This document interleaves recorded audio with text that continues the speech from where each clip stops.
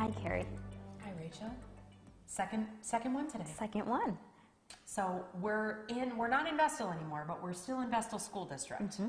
This is Tioga Hills Elementary, Vestal Schools, Tioga County. So you get the awesome Tioga County taxes. Fantastic. Yes.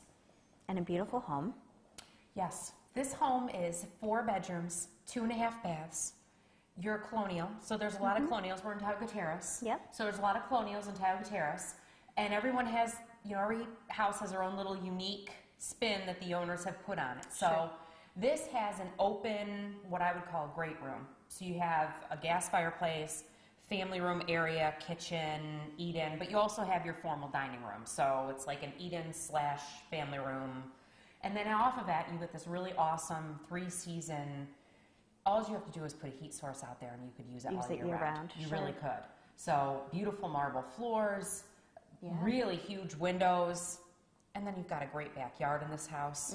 Some of the houses have the garage underneath. This house, I think, is great because it has the garage up on the same level as the first floor, really. So it's not underneath the house, and it's not cutting into square footage in the basement. Okay. Gorgeous hardwoods in the dining room. Yes, newer hardwoods in the dining room. The kitchen, although I haven't mentioned it before, is really a total remodel. Has maple cabinets, Corian countertops, so that's really nice about the house. Windows let in a lot of light. The owners had a really nice front door put in with side lights. That's very expensive, so it's a nice entry to come into. So you've got family room, living room, formal dining, eat-in kitchen, all remodeled, nice size foyer, half bath, first floor.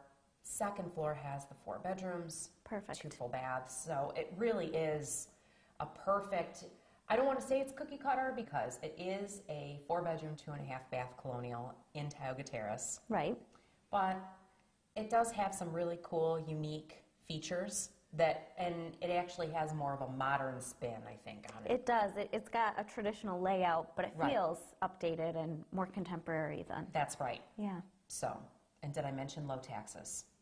Yay. Yay. So we've got all 4 bedrooms upstairs. Right. This, of course, is the largest bedroom. This is the master. Yep. There is a bathroom off of here, which, again, is updated. I don't want to say a lot of the homes in Tioga Terrace don't have an updated bathroom, but it's a really good thing to see an updated bathroom in the Tioga Terrace. So it's an updated bathroom, white, which is awesome. Yep. Same thing with the main bath. Main bath has a tub, so a lot of people ask about that. And even though there's 4 bedrooms, they're all really good size. That's great. Right. This is the biggest. It's like 17 by 13. So it's a decent sized bedroom. So we don't usually tape in the basement if it's unfinished, but I wanted to make sure that we did tape down here, Rachel, because I measured it myself. It's 890 square feet down here. And I think, in my opinion, this is totally finishable space. Absolutely it is. The owners put in a sump pump. The floor is painted. It's really clean down here and nice. I mean, if somebody wanted to add square footage, there's 2,000 square feet upstairs, but if somebody wanted the extra, like an extra family room, rec room, whatever, you see these houses all the time, and they have the square footage down in the basement that people have finished off and made beautiful bars, rec rooms, theater rooms, whatever. And the great thing is that you don't have the garage that's down here that's cutting into your square footage. Good point.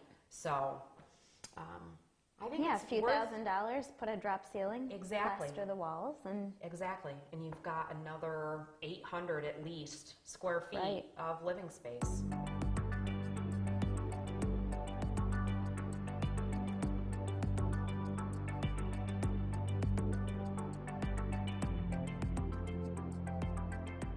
So if they want to see it, they can call me on my cell, which is 607-343-1035.